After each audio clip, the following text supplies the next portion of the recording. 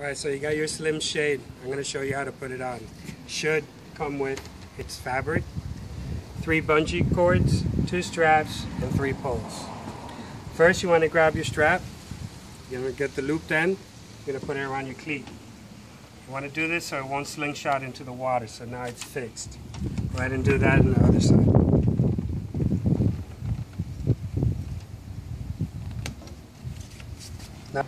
Alright, so you want to go ahead and get your poles.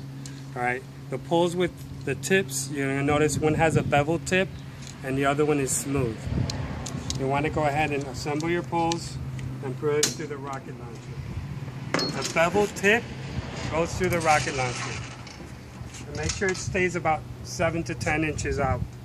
Want to do the same thing here. Bevel tip through. And leave it 7 to 10 inches out. Now you want.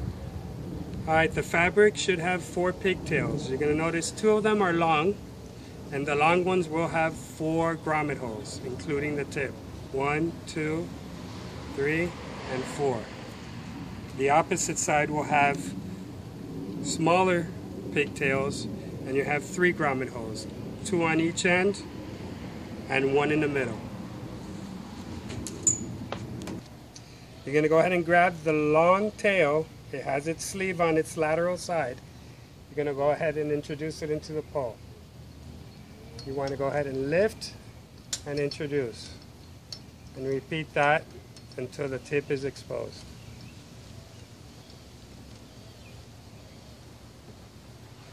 Once the tip is exposed, reach down, grab your strap, go ahead and put your grommet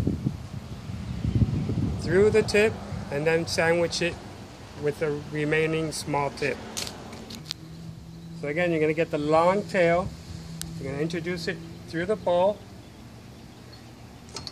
through its sleeve, you're going to introduce it until it's all the way through, exposed on the opposite end. Reach down, grab your strap. You're going to put it on the tip, and then the small pigtail is going to go over it, sandwiching this through. So once the strap is on, you're going to hold on to the long pigtail and slowly introduce it through the rocket launcher. In case it gets snagged, just give it a little jiggle, and it should go through nice and smooth. It shouldn't be jagged at any end. Okay, repeat on the other end. We'll go ahead and put this on.